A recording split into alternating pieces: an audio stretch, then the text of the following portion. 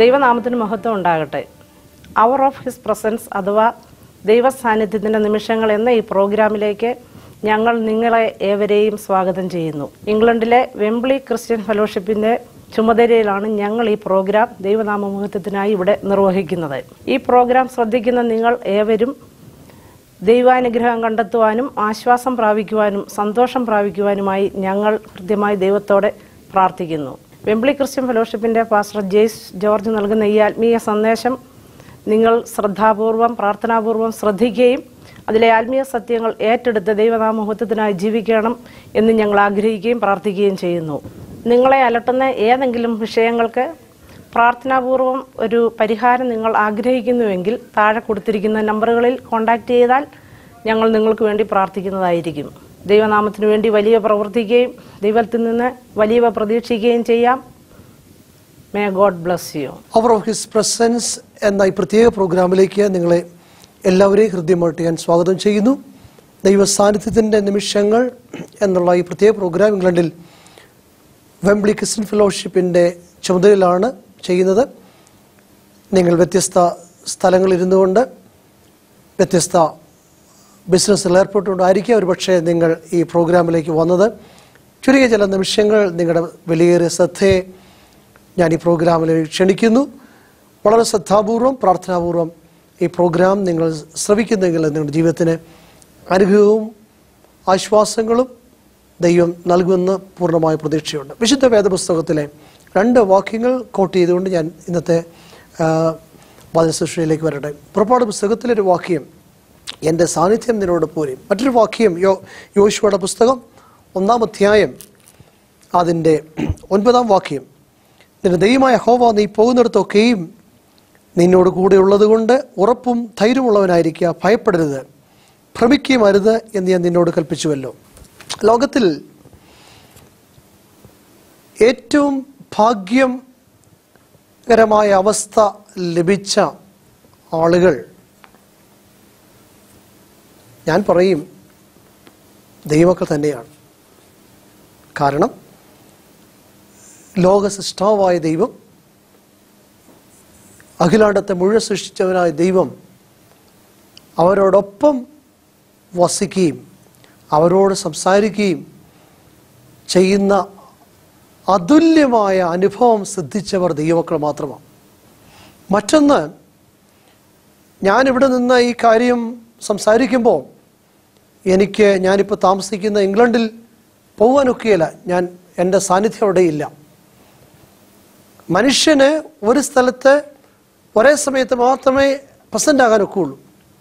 എന്നാൽ ലോകത്തിൻ്റെ 5 വൻകരകളിൽ നിന്നും ആളുകൾ ദൈവമേ എന്ന് വിളിക്കുമ്പോൾ, കർത്താവേ എന്ന് വിളിക്കുമ്പോൾ അവിടെയെല്ലാം ഒരുപോലെ ദൈവ സാന്നിധ്യം കൊണ്ട് അവരെ തൃപ്തിപ്പെടുത്തുന്ന, അവരെ സഹായിക്കുന്ന ഒരു കർത്താവാണ് വിശുദ്ധ വേദപുസ്തകത്തിലെ ദൈവം. ലോകത്തിലെ ഭാഗ്യപരമായ അവസ്ഥ ലഭിച്ച ആളുകൾ ഈ ഒരു അനുഭവത്തിൽ ലോകത്തിൻ്റെ ഏത് സ്ഥലത്ത് നിന്നുകൊണ്ടും ദൈവത്തെ ആക്സസ് ചെയ്യാൻ പറ്റുന്ന ആളുകളാണ്. ലോകത്തിൻ്റെ ഏത് സ്ഥലത്ത് നിന്നുകൊണ്ടും പ്രാർത്ഥിക്കുമ്പോൾ അവരുടെ അടുക്കിലേക്ക് ഇറങ്ങി വരുന്ന, അവരുടെ ആവശ്യങ്ങൾ കരന്നിട്ടുന്ന ഒരു ദൈവം വിശുദ്ധ വേദപുസ്തകത്തിൻ്റെ ദൈവമാണ്. ഇവിടെ രണ്ടാമത് വായിച്ച ഭാഗം യോശുവയോട് ദൈവം പറയുന്ന, യഹോവയായ ദൈവം പറയുന്ന ഒരു ഉറപ്പാണ്. ആ ചാപ്റ്ററിൻ്റെ ആദ്യ ഭാഗത്തേക്ക് വരുമ്പോൾ, എൻ്റെ ദാസനായ മോശ മരിച്ചു, അവനോട് കൂടെ ഇരുന്നത് പോലെ തന്നെ ഞാൻ നിന്നോട് കൂടി ഇരിക്കും. മോശയുടെ കാലഘട്ടത്തിന് ശേഷം ദൈവത്താൽ നിവേദിതനായ നേതാവായിരുന്നു യോശുവ. യോശുവയ്ക്ക് അറിയാം മോശയോട് സംസാരിക്കുകയും മോശയിൽ കൂടെ ജനത്തെ നടത്തുവാൻ അത്ഭുതങ്ങളും അടയാളങ്ങളും ചെയ്തൊരു ദൈവസാന്നിധ്യത്തെ എനിക്കറിയാം. എന്നാൽ മോശയുടെ അനസാന്നിധ്യമുണ്ടായപ്പോൾ ഈ പുസ്തകം തുറക്കുന്നത് തന്നെ മോശ മരിച്ചുവെങ്കിലും ആ മോശയോട് സംസാരിച്ച അതേ ദൈവം തന്നോട് സംസാരിപ്പാൻ മനസ്സുള്ളവനെന്നുള്ള ബോധ്യം തനിക്കുണ്ടായി. സഹോദരങ്ങളെ, ദൈവം സംസാരിക്കുന്നത് പ്രത്യേക വ്യക്തികൾ കൂടിയൊന്നുമല്ല, ഏതെങ്കിലും പ്രത്യേക സിദ്ധികൾ ലഭിച്ചവരിൽ കൂടിയല്ല. ആരെല്ലാം എവിടെ നിന്ന്, ഏതവസ്ഥയിൽ നിന്ന്, ഏത് സാഹചര്യത്തിൽ നിന്ന് ദൈവമെന്ന് വിളിക്കുമ്പോൾ അവരുടെയൊക്കെ അടുക്കിലേക്ക് ഓടി വരികയും അവരുടെ ആവശ്യങ്ങളിൽ കരം നീട്ടുവാൻ മനസ്സുള്ള ഒരു ദൈവമാണ് വിശുദ്ധ വേദപുസ്തകത്തിൻ്റെ ദൈവം. യോശുവയ്ക്ക് മനസ്സിലായി, തൻ്റെ മുൻഗാമിയായ മോശയോട് ഇടപെട്ട പോലെ തന്നോട് സംസാരിക്കാൻ മനസ്സുള്ള ഒരു ദൈവം തൻ്റെ ജീവിതത്തിൽ ധൈര്യമുണ്ടായി. അത് തൻ്റെ ജീവിതത്തിൽ വലിയ ധൈര്യമാണ്. നമ്മൾ വായിച്ച വാക്യം പറയുന്നത്, നീ എൻ്റെ വചനം രാവും പകലും ധ്യാനിക്കണം, അപ്പോൾ നീ കൃതാർത്ഥനാകും, നീ പ്രോസ്പർ ചെയ്യും, നീ യു വിൽ ബി ബ്ലസ്, നീ അനുഗ്രഹിക്കപ്പെടും. വായിച്ച വാക്യം, നീ പോകുന്നിടത്തൊക്കെയും ഞാൻ നിന്നോട് കൂടെ ഉള്ളത് കൊണ്ട് നീ പേടിക്കരുത്, നീ ഭ്രമിക്കരുത്. ഒടുവിലായിട്ട് പറഞ്ഞത്, എന്ന് ഞാൻ നിന്നോട് കൽപ്പിച്ചിട്ടുണ്ടല്ലോ. ദൈവം നിന്നോട് കൂടെ ഉള്ളത് കൊണ്ട് നീ പേടിക്കാൻ പാടില്ല, നീ ഭ്രമിക്കാൻ പാടില്ല. നീ ഉറപ്പായിട്ട് നീ അത് മനസ്സിലാക്കണം. നമുക്കറിയാം, ഇസ്രായേൽ എന്ന് പറയുന്ന ജനസമൂഹത്തെ കനാൻ നാട്ടിലെത്തിച്ച് ആ രാജ്യം മുഴുവൻ അധീനപ്പെടുത്തുവാൻ ദൈവം ഉപയോഗിച്ച ഒരു നേതാവായിരുന്നു യോശുവ. അപ്പോൾ താൻ മനസ്സിലാക്കിയ ഒന്നാമത്തെ ചിന്ത, തൻ്റെ മുൻഗാമിയോടുകൂടെ ഇരുന്ന പോലെ തന്നോടുകൂടി ഇരിക്കാൻ മനസ്സുള്ളൊരു ദൈവം. നമ്മൾ അടുത്ത അധ്യായങ്ങളിലേക്ക്, 3-ാം അധ്യായങ്ങളിലേക്ക് വരുമ്പോൾ, താൻ മോശയോട് യാത്ര ചെയ്യുന്ന സന്ദർഭത്തിൽ താൻ കണ്ടതാ വലിയ സമുദ്രം, ചെങ്കടൽ അത്ഭുതകരമായി രണ്ടായിട്ട് മാറിയതും ജനങ്ങളെല്ലാം അതിൽ കൂടെ ഉണങ്ങിയ നിലത്തൂടെ അക്കരെ കയറിയതും. തനിക്കറിയാം, ഈ ദൈവം അത്ഭുതങ്ങളുടെ ദൈവം തന്നെയാണ്. ഇപ്പം മോശയോട് പറഞ്ഞ പോലെ ഉള്ള ഒരു വാക്ക് താൻ കേൾക്കുക, നീ പോകുന്നിടത്തൊക്കെ ഞാൻ നിന്നോട് ഇരിക്കും. 3-ാം അധ്യായത്തിലേക്ക് വരുമ്പോൾ തനിക്ക് ഫേസ് ചെയ്യേണ്ട ഒരു വലിയ വൈതരണി, യോർദാൻ എന്ന് പറയുന്ന നദി കടന്നെങ്കിൽ മാത്രമേ അക്കരെ കയറാനൊക്കെ ഉള്ളൂ. താൻ ഓർത്ത് കാണും, പണ്ട് ദൈവം അത്ഭുതം ചെയ്തതാണ്, ഒരു കടലിനെ ദൈവം വറ്റിച്ചതാണ്. നമ്മൾ വായിക്കുമ്പോൾ എല്ലാ പ്രതിസന്ധിയുടെ മധ്യത്തിൽ ദൈവ ആശ്രയം കുറയുന്ന ആളുകൾ ആകുല ചിന്തയും ആശങ്കയിലേക്കും വരും. വേദോസം പറയുന്നു, ഒന്നിനെക്കുറിച്ച് പോലും വിചാരപ്പെടരുത്. വിചാരപ്പെടുന്നതുകൊണ്ട്, മത്തായി സുവിശേഷം നമ്മളിങ്ങനെ വായിക്കുന്നു, വിചാരപ്പെടുന്നതുകൊണ്ട് തൻ്റെ ജീവിതത്തിൻ്റെ നീളത്തോട് ഒരു മുഴം കൂട്ടാനോ ഒരു മുഴം കുറയ്ക്കാനോ ഒക്കെയില്ല. ആകുല ചിന്തയിൽ കൂടെ കടന്നു പോകുന്ന സഹോദരങ്ങളെ, സഹോദരിമാരെ, നിങ്ങൾ ഈ വാക്ക് കേൾക്കുന്നെങ്കിൽ വേദപുസ്തകം പറയുന്നു, നിങ്ങളുടെ ജീവിതത്തോട് ഒരു മുഴ കൂട്ടാനോ ഒരു മുഴ കുറയ്ക്കാനോ നിങ്ങളുടെ ആകുല ചിന്തകൾ സഹായിക്കുകയില്ല. അടുത്ത വാക്യം നമ്മളിങ്ങനെ വായിക്കുന്നു, മുമ്പേ അവൻ രാജ്യവും നീതിയും അന്വേഷിപ്പീൻ. അടുത്ത വാക്യം, അതോടുകൂടെ ഇതൊക്കെയും ലഭിക്കും. നിങ്ങൾ വസ്ത്രത്തിന് വേണ്ടിയാണോ വിലപിക്കുന്നത്, ആകുല ചിന്തപ്പെടുന്നത്? ജോലിക്ക് വേണ്ടിയാണോ? നാളത്തേക്കുള്ള കാര്യത്തിന് വേണ്ടിയാണോ? ഭക്ഷണത്തെക്കുറിച്ചുള്ളതാണോ? ആകുല ചിന്തപ്പെടുന്നതിനേക്കാൾ കരുതുവാൻ ശക്തനായ, കരുതുവാൻ പ്രാപ്തിയുള്ള ഒരു ദൈവം നിങ്ങളുടെ അടുക്കൽ നിൽക്കുമ്പോൾ നിങ്ങൾ എന്തിനാ നിങ്ങൾ അകലപ്പെടുന്നത്? കരകവിഞ്ഞൊഴുകുന്ന യോർദാൻ നദിയുടെ അടുക്കിലേക്ക് വന്നപ്പോൾ ദൈവാശ്രയമില്ലാത്ത പല ആളുകൾക്കും വെപ്രാളമുണ്ടായി കാണും. എന്നാൽ യോശുവയോട് പറഞ്ഞ വാക്കുകൾ ഓർമ്മ വന്നു, നീ പോകുന്നിടത്തൊക്കെ ഞാൻ നിന്നോട് കൂടെ ഇരിക്കും. 3-ാം അധ്യായത്തിലിരിക്കുമ്പോൾ യോശുവയോട് പറയുക, ഇതുവരെ കാണാത്തൊരത്ഭുതം നീ കാണാൻ പോവുക. അന്നത്തെ സാഹചര്യത്തിൽ ദൈവ സാന്നിധ്യം അവർ മനസ്സിലാക്കുന്നത് അവരുടെ മധ്യത്തിൽ ഉള്ള യഹോവയുടെ പെട്ടകം എന്ന് പറയുന്ന പ്രത്യേക ഒരു വസ്തു അവരുടെ മധ്യത്തിലുണ്ടായിരുന്നു. അത് പുരോഹിതന്മാർക്ക് മാത്രമേ അത് ചുമക്കാൻ നിർവാഹമുള്ളൂ. അവിടെയായിരുന്നു ദൈവീയ സാന്നിധ്യം, ദൈവ മഹത്വമൊക്കെ ഇറങ്ങി വസിച്ചത്. അത് മറ്റാർക്ക് തൊടാനൊക്കെയില്ല. യോശുവോട് പറഞ്ഞു, നീ അത്ഭുതം നാളെ കാണാൻ പോവുക. എങ്ങനെയാണ് കാണുന്നത്? പുരോഹിതന്മാർ ഈ പെട്ടകവുമായിട്ട് ചുമന്ന് അവരുടെ കാല് വെള്ളത്തിലേക്ക് മുട്ടുമ്പോൾ, ഇപ്പം കരകവിഞ്ഞൊഴുകുകയാണെങ്കിലും ആ നദി രണ്ടായിട്ട് മാറും. ഈ ജനങ്ങൾ മുഴുവൻ അക്കരെ കയറും. ജീവിതത്തിൽ അക്കരെ കടക്കാനൊക്കാത്ത വിധത്തിൽ കരകവിഞ്ഞൊഴുകുന്ന പോലെ ഒരിക്കൽ പോലും അക്കരെ കടക്കാൻ, മറികടക്കാൻ നിർവാഹമില്ലാതെ സ്റ്റക്കായി നിൽക്കുകയാണെങ്കിൽ, ഈ ദൈവനെ ശ്രദ്ധിക്കുമ്പോൾ യേശുവിൻ്റെ സാന്നിധ്യം ജീവിതത്തിൽ അനുഭവിക്കാൻ ഇടയായാൽ അക്കരെ സുരക്ഷിതമായിട്ട് കൊണ്ടെത്തിക്കാൻ പറ്റുന്ന ഒരു യേശുവിനെ ഞാൻ നിങ്ങൾക്കായി പ്രസൻറ്റ് ചെയ്യാം. തിരമാലകൾ ഉണ്ടായിരുന്നിരിക്കാം, വലിയ കോളുകളൊക്കെ ഉണ്ടായിരുന്നിരിക്കാം. എന്നാൽ അതിൻ്റെ മധ്യത്തിൽ സുരക്ഷിതമായിട്ട് അക്കരെ കൊണ്ടെത്തിക്കുവാൻ ഈ ദൈവത്തിന് സാധിക്കും. നമുക്കറിയാം, ഒരു കാലത്ത് വിദേശ രാജ്യങ്ങളിലൊക്കെ പോകുന്ന ആളുകൾ അവർ അങ്ങനെ ചെന്ന് ചേർന്നാൽ അവർ ചെയ്യുന്നത് എഴുത്ത് വയ്ക്കും. ഞങ്ങൾ സുരക്ഷിതമായിട്ട് എത്തിച്ചേർന്നു. നമ്മുടെ കൈക്കിലേക്ക് എഴുത്തുകൾ ലഭിക്കുമ്പോൾ നമുക്കറിയാം നമ്മുടെ ആളുകൾ അവിടെ ചെന്ന് ചേർന്നു. ഇന്ന് അതിനേക്കാൾ വളരെയധികം കമ്മ്യൂണിക്കേഷൻ ഉള്ള കാലഘട്ടത്തിൽ നമ്മൾ ജീവിക്കുന്നത്.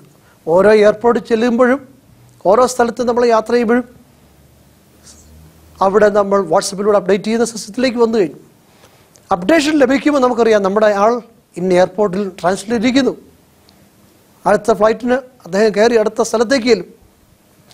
നമുക്ക് ലഭിക്കുന്ന കമ്മ്യൂണിക്കേഷൻസ് നമുക്കറിയാം നമ്മുടെ ആളുകളുടെ ട്രാവൽ എവിടം വരെയാ എന്നുള്ള വരും. പുതിയ നിയമത്തിൽ ദൈവ സാന്നിധ്യം മനസ്സിലാക്കുവാൻ യേശു കർത്താവ് തൻ്റെ ശിഷ്യന്മാരോട് പറഞ്ഞ പ്രത്യേക വാക്യശകലങ്ങൾ യോഹന്നാന്റെ സുവിശേഷം 14-ാം അധ്യായത്തിലേക്ക് വരുമ്പോൾ, ഞാൻ എൻ്റെ പിതാവിൻ്റെ അടുക്കൽ പോകുന്നു, ഞാൻ എൻ്റെ പിതാവിനോട് ചോദിക്കും, അവൻ മറ്റൊരു കാര്യസ്ഥനെ എന്നേക്കും നിങ്ങളോട് കൂടി ഇരിക്കേണ്ടതിന് അയക്കും. യേശു കർത്താവിൻ്റെ ഒരു പ്രാർത്ഥനയായിരുന്നു, ഞാൻ എൻ്റെ പിതാവിനോട് ചോദിക്കും, ദൈവമേ, ഞാൻ നിൻ്റെ അടുക്കലേക്ക് വന്നുവെങ്കിലും എൻ്റെ സാന്നിധ്യം എൻ്റെ ജനത്തിന് ലോകത്തിൻ്റെ വിവിധ സ്ഥാനങ്ങളിൽ അറിയേണ്ടതിന് നിൻ്റെ പരിശുദ്ധാത്മാവിനെ അയക്കണമെന്നുള്ള യേശുവിൻ്റെ പ്രാർത്ഥന അവിടെ കാണാൻ പറ്റും. ഇന്ന് പുതിയ നിയമ വിശ്വാസികൾ, ദൈവപൈതങ്ങൾ യേശു ജീവിക്കുന്നു എന്നൊക്കെ പറയുമ്പോൾ അവർ മനസ്സിലാക്കുന്നത് ഒരാത്മാവിൽ ഈ അനുഭവത്തിൽ കൂടിയാണ്. ദൈവാത്മാവിൻ്റെ സഹായത്തോടെ നാം വേദപുസ്തകം വായിക്കുമ്പോൾ, പ്രാർത്ഥിക്കുമ്പോൾ ദൈവ സാന്നിധ്യം നമ്മുടെ മുറിക്കുള്ളിൽ നമ്മൾ അനുഭവിക്കും, നമ്മുടെ ഹൃദയത്തിനകത്ത് നമ്മൾ സ്വാധീനിക്കും. അപ്പം ദൈവത്തിൻ്റെ പരിശുദ്ധാത്മാവ് നമ്മുടെ ജീവിതത്തിൽ ചെയ്യുന്ന ഒരു വലിയ ഉറപ്പാണ്, യേശു കർത്താവ് ജീവിക്കുന്നു, യേശു ഉയർത്ത് ജീവിക്കുന്നു.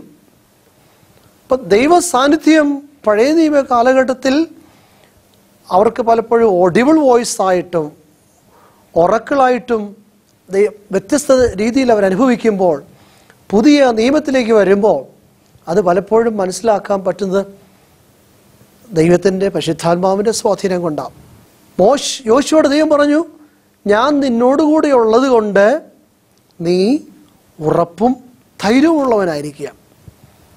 അപ്പോൾ ഈ ദൈവ സാന്നിധ്യം ജീവിതത്തിലേക്ക് വരുമ്പോൾ ഒരു മനുഷ്യൻ്റെ ജീവിതത്തിലുണ്ടാകുന്ന പല വ്യത്യസ്ത അനുഭവങ്ങളോടെ നമ്മൾ കാണുന്നത്.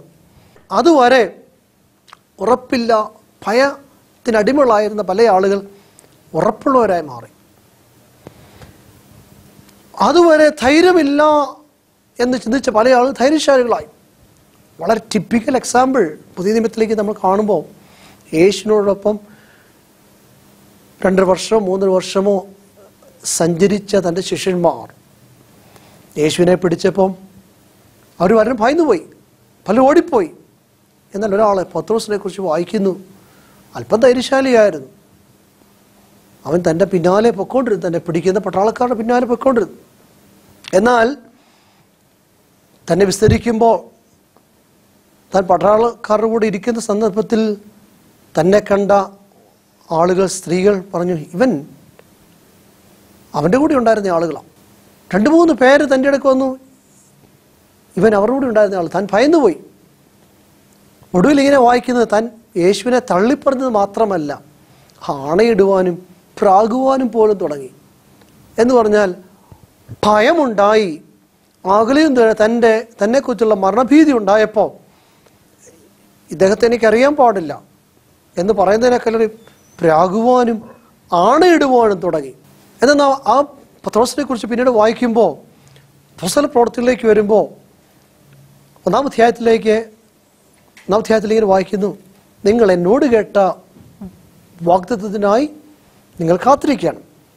അങ്ങനെ രണ്ടാം അധ്യായത്തിൽ ഇവർ കാത്തിരിക്കുമ്പോൾ അവരുടെ എല്ലാവരുടെ മേലും ദൈവത്തിൻ്റെ പരിശുദ്ധാത്മാവ് എന്നത് വായിക്കുന്നു.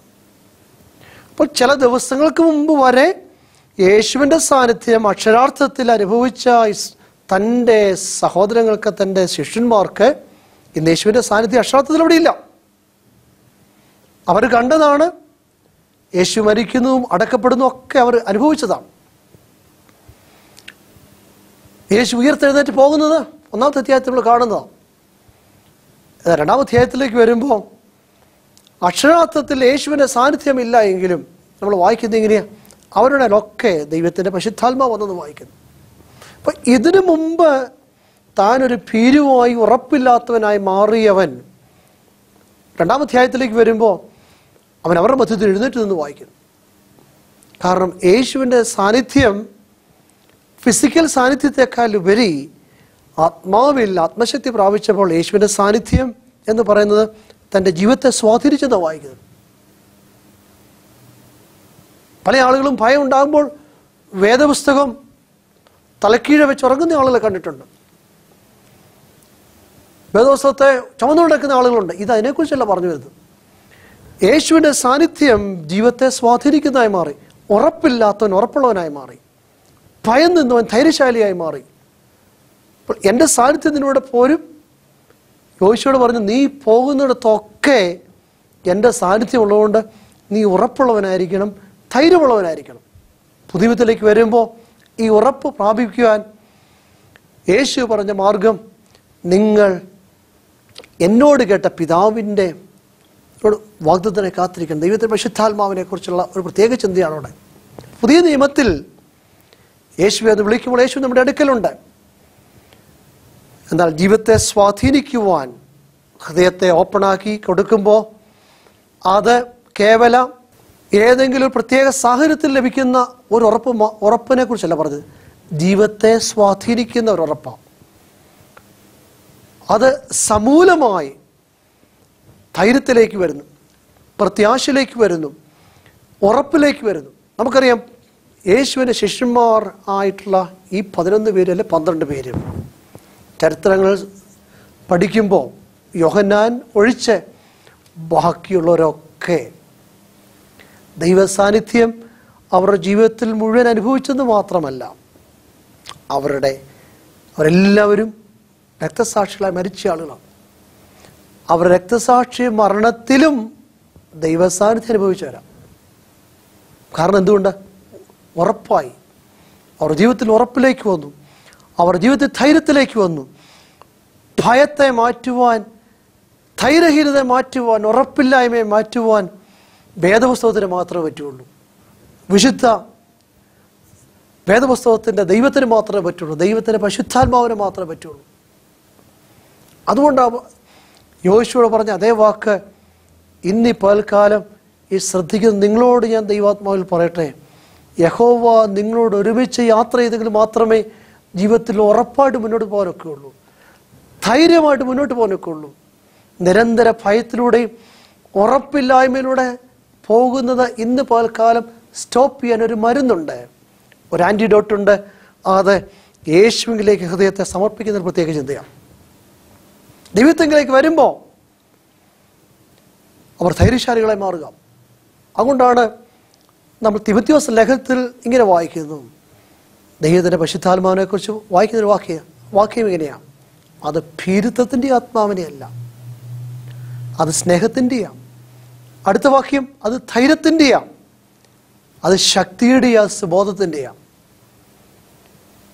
ഭീരുത്വത്തിലൂടെ, അധൈര്യത്തിലൂടെ, ജീവിതത്തിൽ ഫോക്കസ് ഇല്ലാതെ കഴിയുന്നവർ ഈ ശബ്ദം കേൾക്കുന്നുണ്ടെങ്കിൽ വേദപുസ്തകം ശക്തമായി നിങ്ങൾക്ക് തരുന്ന ഉറപ്പ്, യേശുവിലേക്ക് വരുമ്പോൾ യേശുവിൻ്റെ പ്രാർത്ഥനയുടെ മറുപടിയായ പരിശുദ്ധാത്മാവിനെ നിങ്ങൾ സ്വീകരിക്കുമ്പോൾ അത് നിങ്ങൾക്ക് ധൈര്യം പകരും, അത് നിങ്ങൾക്ക് ബോധം പകരും, അത് നിങ്ങളുടെ ജീവിതത്തിൽ ആത്മവിശ്വാസം ഉണ്ടാക്കും.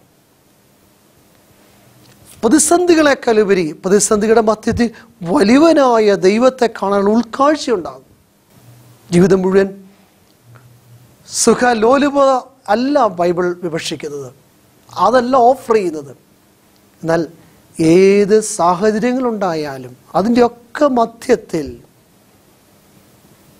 അതിനെ അതിജീവിക്കുവാനും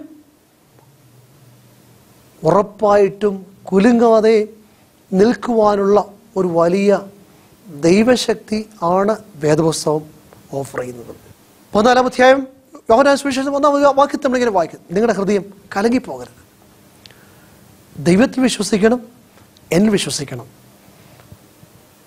തുടർന്നുള്ള അധ്യായങ്ങൾ വായിക്കുന്നു, ദൈവത്തിൻ്റെ പരിശുദ്ധാത്മാവ് വരുമ്പം സകല സത്യത്തിലും നിങ്ങളെ വഴി നടത്തും. അപ്പം യേശുവിൻ്റെ സാന്നിധ്യം എന്ന് പറയുന്നത് ജീവിതത്തിൽ എല്ലാ സന്ദർഭങ്ങളും നിരന്തരം അനുഭവിക്കാൻ ഭാഗ്യം ലഭിച്ച ഭാഗ്യശാലികൾ ആണ് ദൈവത്തിൻ്റെ പൈതങ്ങൾ. അതുകൊണ്ടാണ് ഒരു യഥാർത്ഥ ദൈവത്തിൻ്റെ പൈതലിന് ദൈവമില്ലാതെ അവൻ്റെ ജീവിതത്തെ ചിന്തിക്കുവാനോ മറ്റ് വ്യാപാരങ്ങളിൽ ഏർപ്പെടാനോ ഒക്കെ പറ്റാത്ത കാര്യം. ദൈവത്തെ മറഞ്ഞ് ഒരിടത്ത് ഒളിക്കാനൊക്കെയല്ല. സമുദ്രത്തിൻ്റെ അറ്റത്ത് നിന്ന് പാർത്താൽ, ഇരുട്ടത്ത് പോയി പാർത്താൽ, എവിടെയെങ്കിലും പോയി പാർത്താൽ അവിടെ ദൈവത്തിൻ്റെ കരമില്ലാതിരിക്കുക, ദൈവം കാണാതിരിക്കാനൊക്കെയല്ല. എല്ലായിടത്തും ദൈവം എന്നെ കാണുന്നുള്ള ചിന്ത വരുമ്പോൾ, ആ ഒരു ചിന്ത അവനെ ഭരിക്കുമ്പോൾ ഭക്തി ജീവിക്കാൻ അവൻ്റെ പിന്നിൽ അവനെ പ്രേരിപ്പിക്കുന്ന ഒന്ന് യഹോവ അവനോട് കൂടെ എന്നുള്ള വലിയ ചിന്തയാണ്. അതവനെ ധൈര്യശാലിയാക്കും, അതവനെ ബോധ്യമുള്ളവനാക്കും, അതവൻ്റെ ജീവിതത്തിൻ്റെ ഏതവസ്ഥയിലും ധൈര്യം നൽകുന്ന ഒന്നാണ്. ഇതനുഭവിച്ചവരാ ലോകത്തിൻ്റെ അനേക ഭക്തന്മാരായ പല ആളുകൾ. ജോർജ് വാഷിംഗ്ടനെ കുറിച്ച് ഒരു പക്ഷത്തിൽ കേട്ടിട്ടുണ്ടാകും. പലപ്പോഴും തുറന്ന വേദപുസ്തകത്തിന് മുമ്പിൽ കവിണ്ണു വീണ് കരയുമായിരുന്നു. അമേരിക്കൻ പ്രസിഡൻ്റാണ്. അമേരിക്കയിലെ എയർഫോഴ്സ്, ആർമി ഒക്കെ ഇന്നും ലോകത്തിലെ ഏറ്റവും ടോപ്പ് ക്വാളിറ്റി അവർ വേണം ലോകത്തിലെ പല കാര്യങ്ങൾ ഇന്നും കൈകാര്യം ചെയ്യുവാൻ. ബെസ്റ്റ് ആർമി, ബെസ്റ്റ് എയർഫോഴ്സ് എല്ലാവർക്കും അന്നുണ്ട്. പക്ഷേ ഭക്തനായിരുന്ന ജോർജ് വാഷിംഗ്ടൺ പലപ്പോഴും ദൈവസാന്നിധ്യം ജീവിതത്തിൽ മനസ്സിലാക്കിയത് കൊണ്ട് തുറന്ന വേദപുസ്തകത്തിന് മുമ്പാകെ കവിണ്ണു വീണ് മണിക്കൂറുകൾ കരയുന്ന ജോർജ് വാഷിംഗ്ടനെ ആളുകൾ കണ്ടിട്ടുണ്ട്. അന്ന് തനിക്ക് ഉള്ള സകല പവറുകളൊക്കെ ഉണ്ടെങ്കിലും വലിയ പവറുള്ള സർവശക്തനായ ദൈവത്തിൻ്റെ പവറിനെ കംപ്ലീറ്റ് ആയിട്ട് ലീൻ ചെയ്യുവാൻ ധൈര്യപൂർവ്വം നിൽക്കുന്ന ഒരാൾ ജോർജ് വാഷിംഗ്ടനാണ്. സഹോദരങ്ങളെ, എന്നെ കേൾക്കുന്ന മാന്യ ശ്രോതാക്കളെ, ജീവിതത്തിൽ എല്ലാ കാലത്തും ട്രസ്റ്റ് ചെയ്യുവാനും എല്ലാ കാലത്തും ലീൻ ചെയ്യുവാനും ഒരിക്കൽ പോലും മാറിപ്പോകാത്ത ഒരിടമുണ്ടെങ്കിൽ അത് യേശുവായിട്ടുള്ള ബന്ധത്തിലാണ്. ഏതവസ്ഥയിലും സഹായിക്കാൻ പറ്റുന്ന ഒരാൾ യേശു കർത്താവ് മാത്രമാണ്. വേദപുസ്തകം പറയുന്നു, അമ്മ തൻ്റെ കുഞ്ഞിനെ മറന്നേക്കാം. വേദപുസ്തകം എഴുതിയ കാലത്ത് അങ്ങനെ ഒരു ചിന്ത കാണുകയില്ല. എൻ്റെ ചെറുപ്പകാലത്ത് വളരെ റെയറായിട്ട് ചിത്രങ്ങളെ അന്ന് പത്രങ്ങളിൽ കാണാൻ പറ്റുള്ളൂ. എന്നാൽ ഇന്ന് സർവ്വസാധാരണമാണ്. അമ്മമാർ ഒക്കെ മറക്കുന്ന കാലഘട്ടത്തിലാണ്. വേദപുസ്തകം പറയുന്നു, ലോകത്തിൽ മറക്കാൻ പറ്റാത്തൊരാളും അമ്മയാണ്. പക്ഷെ അമ്മ പോലും മറന്നേക്കാം. എന്നാൽ അങ്ങനെ സാഹചര്യങ്ങളുണ്ടായാലും ഞാൻ നിന്നെ മറക്കുകയില്ല. ജീവിതത്തിൽ കൂടപ്പുറപ്പുകളോ മാതാപിതാക്കന്മാരോ വേണ്ടപ്പെട്ടവരോ മറന്നു എന്ന് ബോധ്യത്തിലിരിക്കുന്ന ആളുകളുണ്ടെങ്കിലും നിങ്ങളെ മറക്കാത്തൊരു കർത്താവുണ്ട്. ഈ യേശുവിൻ്റെ സാന്നിധ്യം നിങ്ങൾക്ക് ജീവിതത്തിൽ അനുഭവിക്കാൻ പറ്റും. എങ്ങനെ അനുഭവിക്കാൻ പറ്റും? നിങ്ങളുടെ ഹൃദയത്തെ തുറക്കണം, നിങ്ങളുടെ ഹൃദയത്തെ കർത്താവിനോട് സമർപ്പിക്കണം. നമ്മൾ ഇരിക്കുന്ന ഇരിപ്പിൽ നിങ്ങളുടെ വ്യാപാരത്തിനിടയ്ക്ക് ഒരു നിമിഷം അല്പം ശാന്തമായി നിന്നുകൊണ്ട് എന്നോടൊപ്പം പ്രാർത്ഥിക്കുക. യേശു കർത്താവേ, ഞാൻ എൻ്റെ ഹൃദയത്തെ എൻ്റെ ജീവിതത്തെ നിനക്കായി സമർപ്പിക്കുന്നു. നീ കാലൂർ ക്രൂശിൽ മരിച്ചതും അടക്കപ്പെട്ടതും ഉയർത്തെഴുന്നേറ്റതും എനിക്ക് വേണ്ടിയാന്ന് വിശ്വസിക്കുന്നു. എന്നെ നിന്റെ മകനാക്കണേ, മകളാക്കണമേ. എൻ്റെ ജീവിതത്തിൽ സമാധാനം, പ്രത്യാശയും ധൈര്യവും ഉറപ്പും നൽകണമേ. എൻ്റെ ഭയങ്ങളെ മാറ്റണമേ. കർത്താവ് അങ്ങനെ ചെയ്തുകൊണ്ട് സ്തോത്രം, യേശുവിൻ്റെ നാമത്തിൽ തന്നെ. ആ പ്രാർത്ഥന എന്നോടൊപ്പം നിങ്ങൾ ചെയ്തുവെങ്കിൽ വേദപുസ്തകം പറയുന്നു, നിങ്ങൾ ഈ നിമിഷം മുതൽ ഒരു പുതിയ വ്യക്തിയായി മാറി. ഇന്ന് മുതൽ യേശുവിൻ്റെ മകനായി, മകളായി മാറി. നിങ്ങളുടെ ആത്മീയ വളർച്ചയ്ക്ക് നിങ്ങൾക്ക് അറിയാവുന്ന ഏതെങ്കിലും ബൈബിൾ ബേസ്ഡ് ആയിട്ടുള്ള ചർച്ചകളിൽ പോയി നിങ്ങളുടെ ആത്മീയ വളർച്ചയ്ക്ക് പരിഭാഷ ഉണ്ടാകുവാൻ ഞാൻ നിങ്ങളെ അഭ്യർത്ഥിക്കുകയാണ്. നിങ്ങൾക്ക് പ്രാർത്ഥനയ്ക്കോ കൗൺസിലിങ്ങിനോ ആവശ്യമുണ്ടെങ്കിൽ താഴെ കാണുന്ന ഫോൺ നമ്പറിൽ വിളിച്ചാൽ നിങ്ങൾക്ക് വേണ്ടി പ്രാർത്ഥിക്കുന്നത് ഞങ്ങൾ എപ്പോഴും ഒരുക്കമാണ്. നിങ്ങളുടെ ജീവിതത്തിൻ്റെ വൈഷമ്യയുടെ മധ്യത്തിൽ ദൈവത്തിൻ്റെ കരം നീട്ടുവാൻ ഞാൻ നിങ്ങൾക്ക് വേണ്ടി പ്രാർത്ഥിക്കുന്നു. ഞങ്ങളുടെ കരുണയുള്ള ദൈവമേ, സ്വർഗ്ഗസ്ഥ പിതാവേ, ഈ വാക്ക് കേട്ട എല്ലാവർക്കും വേണ്ടി പ്രാർത്ഥിക്കുന്നു. ധൈര്യമില്ലാത്തവരുടെ ജീവിതത്തിൽ യേശുവിൻ്റെ നാമത്തിൽ ധൈര്യം ഉണ്ടാകാൻ ഞങ്ങൾ പ്രാർത്ഥിക്കുന്നു. ഉറപ്പില്ലാത്ത ജീവിതങ്ങളിൽ മേൽ ദൈവ ഉറപ്പുണ്ടാകാൻ പ്രാർത്ഥിക്കുന്നു. ഇന്ന് മുതൽ ചിലർ കർത്താവിന് വേണ്ടി ജീവിപ്പാനോട് ഇടയാക്കണമേ. കർത്താവിൻ്റെ നാമം അവരുടെ ജീവിതത്തിലൂടെ മഹത്വമെടുപ്പാനോട് ഇടയാക്കണം. യേശുവിൻ്റെ അധികാരമുള്ള നാമത്തിൽ തന്നെ. ആമേൻ.